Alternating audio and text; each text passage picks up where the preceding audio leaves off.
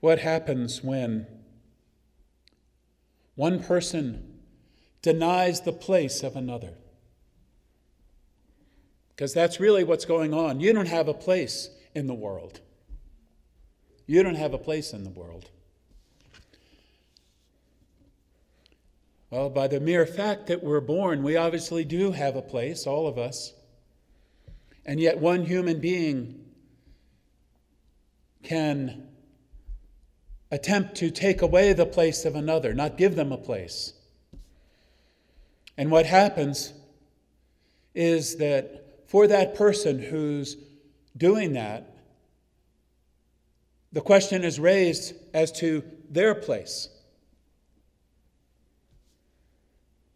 So seemingly easy to deny another person their place in the world, but when we do so, we call in question our own validity, the validity of our place, the worthwhileness of our life.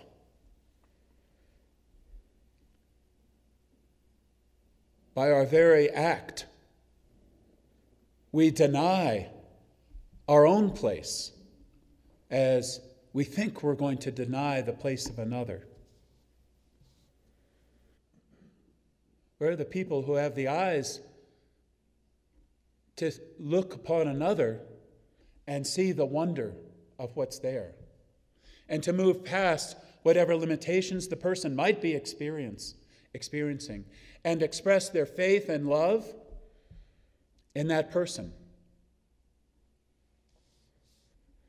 No, they need to regain faith in themselves, and they do that because you place your faith in them. You invest your faith in another person.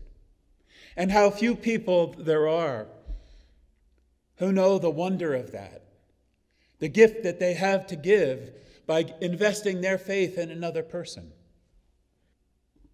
I believe without that quality, among some people anyway, we're pretty much sunk as humanity, because otherwise we end up reacting to all the limitations that are present in the people around us and the people in the world.